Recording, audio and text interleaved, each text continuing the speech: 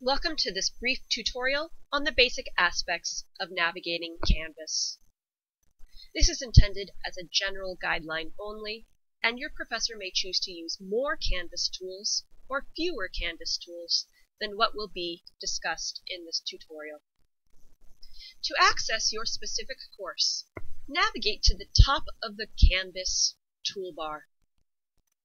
Go to Courses and scroll to your specific course, clicking on that link. This will take you to the course's home page. Home pages will look different depending on the individual design choices of your instructor. Here we have an indication that this is the home page with this little home page icon, and the professor has chosen to list his name and the semester for the course. This professor has also chosen to provide access to the most recent announcement available in the course. And by clicking on that link, the student can then see the most recent announcement content. However, not all instructors will do this. Some instructors will decide just to use a recent activity page that will indicate new postings to discussion boards, new announcements, in a sort of list on the side of the home page. Again, the home page will look different depending on the design choices of your instructor. The syllabus for the course can generally be accessed in two different places. The syllabus can be accessed by using the syllabus tool if your instructor has made that tool available to you. By clicking on that tool, you are able to see two different aspects of the course syllabus page. On the top of the page, notice that we have a link provided to the particular syllabus for this course. By clicking on that link, the student would then be taken to either a PDF format or a Microsoft Word format of the course syllabus. There's also a preview option, and you can view the document in a new window. Not all professors decide to post the syllabus for the course in this section, so don't always rely on it being here. What you'll see at the bottom of the page is the course schedule. The course schedule tells you the due date of assignments, the day of the week that the assignment is due. It will provide a link to that particular assessment, and it will tell you the time of day that the assignment is due. Generally, this information is generated on this syllabus page by the due dates posted within the assignments themselves and any dates of events that are posted to the calendar. Your professor may or may not put items on the calendar if your professor decides to do so. By clicking on Calendar at the top of the page, you will see things like assignment due dates, quiz due dates, events such as chat sessions with your professor, and maybe even office hours with your professor listed on a calendar. Generally, the information posted on the calendar and the information in the schedule on the syllabus page is in sync. However, every once in a while there are discrepancies just because of glitches in the Canvas system. If this occurs, be sure to send your instructor a message to inquire about the correct due date and time of an assignment or an event. The most important page on Canvas is the Modules page, which you can access by clicking on Modules on the left Canvas toolbar.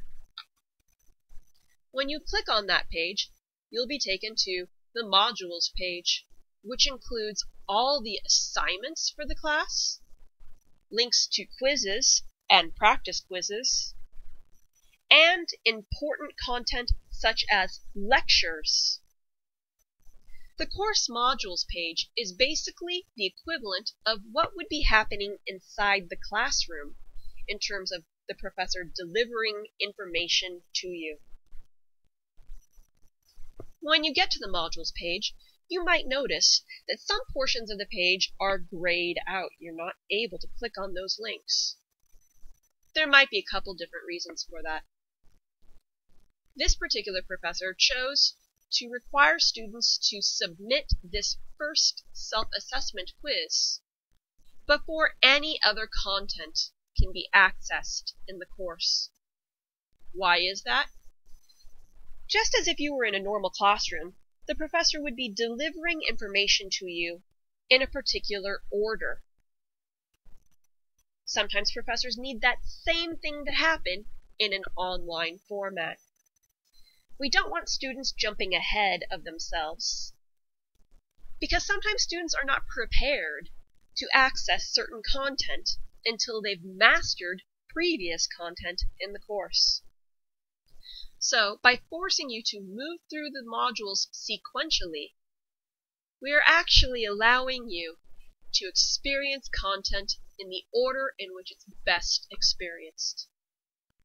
Once I submit this assignment, the next content module should become available to me. Sometimes entire modules are locked. When that happens, you'll see a little lock icon next to the title of the module. An instructor may choose to lock a module for two reasons. First, sometimes the professor wants you to finish the previous module before you can access the next module. Again, that is so that you do not jump ahead of yourself and try to complete assignments that you're not prepared to complete. In other instances, the professor has decided to lock a module until a given date and time. In this case, the professor has decided to lock the module until August 30th at 8 a.m., at which time this module will unlock and become available to students. Again, the course modules page is the most important page in terms of accessing all the necessary information in the course. Frequently, the syllabus for the course appears in the course modules page as well. The next tool is the Announcements tool. When you click on Announcements, you'll be able to see any important announcements that the professor is providing to the students. And you can click on an announcement, and then the information contained in that announcement will appear to you. Sometimes an announcement icon will appear if you've not yet checked an announcement, and it is always your responsibility as the student to make sure you have checked announcements in a timely manner. You might wonder exactly when an instructor has graded your assignment. That can be easily determined by using the Grades tool in Canvas. Notice on this particular example, there's a little blue circle with a number 1 inside. This is indicating to me that I have one assignment that has been graded that I have not yet looked at. So when I click on the Grades tool button, it will take me to the Grades page, where I will see a list of various assignments that have been graded, and the assignment that I have not yet checked grade for has a little blue circle next to it. I can see when that assignment was due, the score that I received, and in this case, the instructor has provided me with feedback in the form of a comment. When I click on that, the comment from the instructor appears underneath the assignment. Now that I've looked at my score for this assignment, Canvas knows that I no longer need to be concerned about not keeping up to date with feedback from the instructor. Notice that the little indicator of a grade has disappeared. This is great. What that means for you as a student is that you never need to ask the instructor whether an assignment has been graded. You know an assignment has been newly graded when you get an icon indicating that you have to check your score. And you can always go to the grade page to find out what you got on past assignments. The next button is the Discussions button. Discussions are extremely important, particularly in online classes. It is through discussions and group assignments that the professor can foster a learning community, just as though you were sitting in a classroom. On the discussions page, you will see 3 different sections. At the bottom, you'll see closed for comments. That means you are no longer able to participate in this discussion by posting comments. Generally, that discussion is past date, or it's no longer relevant to the content currently being discussed in the class, or it's already been graded. The middle section is the general discussion section. In this section, you will have discussion boards that are currently open, as well as discussion boards that have not yet been made available. For discussions that your instructor really finds important in the here and now, you should go to Pinned Discussions at the top of the discussion page. Here, your professor will post the discussion that you should be working on currently in the class. You can simply click on the discussion and it will take you to your particular discussion board.